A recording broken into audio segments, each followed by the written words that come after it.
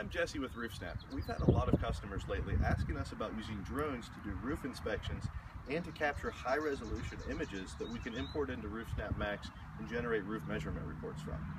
So today we're going to fly fully autonomously with a DJI Phantom 2 Vision Plus.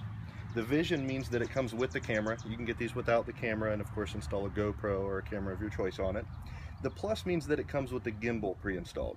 Now the gimbal isn't really that important for our needs for video stabilization, but we need it so that we can look straight down and get an image of the roof that we can use to create measurements with. We're also going to fly with an iPad so that we have a big view of exactly what the drone is seeing. And the standard controls, of course we've got a case and an extra battery. This whole setup can be had, without the iPad of course, for under $1,500 bucks. So let's go ahead and get set up and I'll show you how it flies. Now that we've got the drone all set up, it's sitting in the driveway ready to take off. We're going to just make sure everything looks good. We've got 11 GPS satellites locked on, so we should have a good stable flight here. And we're just going to tell it where to go. So I'm going to tap on the map here and tell it to go directly above this roof. I can move this pin around if I need to, but that looks pretty good. Let me tap on this and we're going to go up to, let's say right around 300 feet. So 301 feet from its takeoff point. We'll say okay, and all I'm going to do to fly this thing is hit done and tell it to go.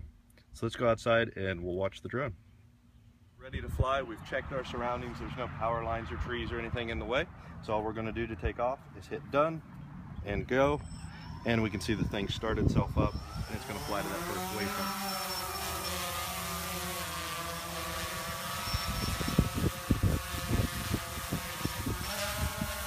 And there it goes. Let's step over in the shade while this is climbing.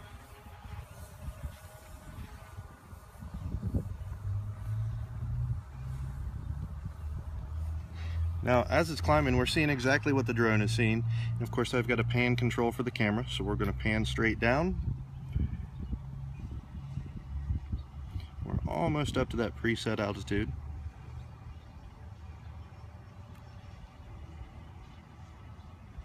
I'm just going to tap the button to capture a screenshot.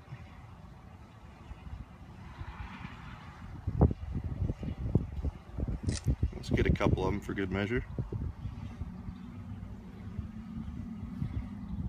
Okay, now that we've got a couple of screenshots, I'm just going to tell it to come home.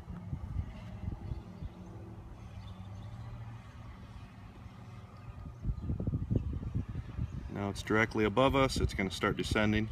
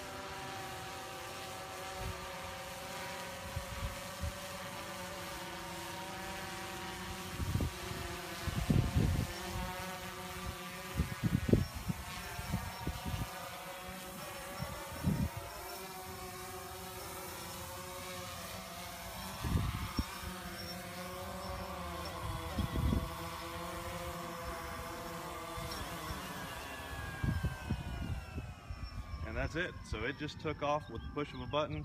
We captured a couple of screenshots, hit one more button to tell it to come home, and it landed within about 5 or 10 feet of where it took off from. Now let's go take this thing inside, get the image, and import it into RoofSnap MAX. Okay, we're back at the office. We pulled the SD card out of the drone. We went ahead and ran the image through Photoshop to use their lens correction tool. A lot of these drones have a fisheye lens in order to give them a wider field of view. Of course, that distorts the image. So to get accurate measurements, we want to make sure that we correct for that distortion. There's a lot of apps out there that do the same thing, and of course Photoshop has a tool built in. So I'm just going to go into the RoofSnap screen, tap Import, go to my camera roll, and I'm going to grab my corrected image off my camera roll. Zoom out and get the roof centered in the screen here for us. You can see what a high resolution image we have. We'll tap Snap and start drawing. And the app is going to ask me to draw a line of a known distance in order to set scale. We went ahead and ran a tape measure on the back gutter. We know it's 55.5 feet. So I'm going to go ahead and enter that in order to set the scale. and tap accept. And now we can go into the RoofSnap, and we're just going to trace over the lines of the roof just like we would in a normal aerial image from Google. And that's it. If you have any questions, please let us know. We would love to hear from you.